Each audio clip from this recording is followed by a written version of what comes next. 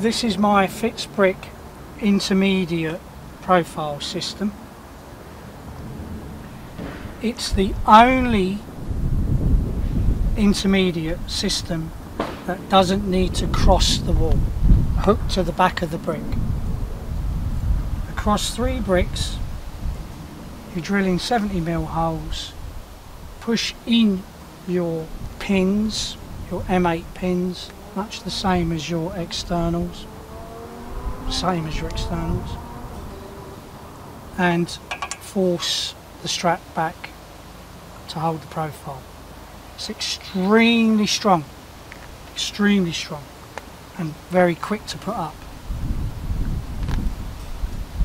The setting plate, again, it's a wing system, much the same as the external. And when you put it up, you'll see in here, you'll see on the pictures if you can't see it now, again there is a pin there which allows you to put the profile on the 2 courses first while you are putting the strap up. The 2 wings make sure that your profile is parallel to the wall, and they have serrated edges to give it more grip, more stability. Extremely strong and very, very stiff. The bottom part is the internal leg block, and this bolt runs all the way through with the same as that on the end of it, same as a dome washer on the end of it, and obviously it hits the wall, which allows you to plumb the profile. Also, this bolt has been marked, scribed very clearly, so that you can set it in a plumb position before you put it on the wall. It also has pins placed, 4mm pins placed around the block, and what that's for is to, when you put it on the bottom of the profile box section, it won't hit the bolt. It's a stop, and it gives you an immediate place to finish and tighten up. Very simple. These are my stabilizers, and I'll talk a bit more about them on the next part of the video.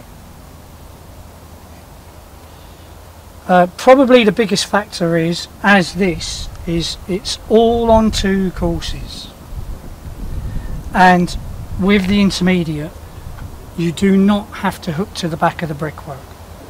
It's quite, you know, we all know how tricky that can be.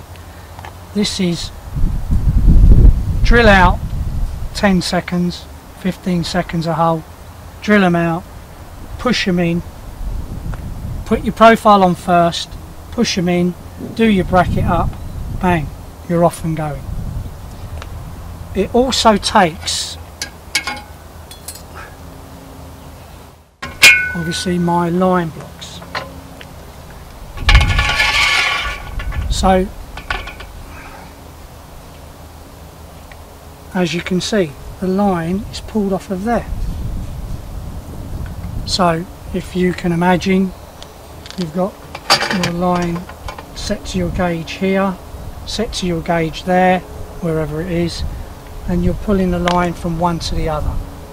Very useful building up corners. I always do that. We always done it on price work. We built corners first and broke our runs.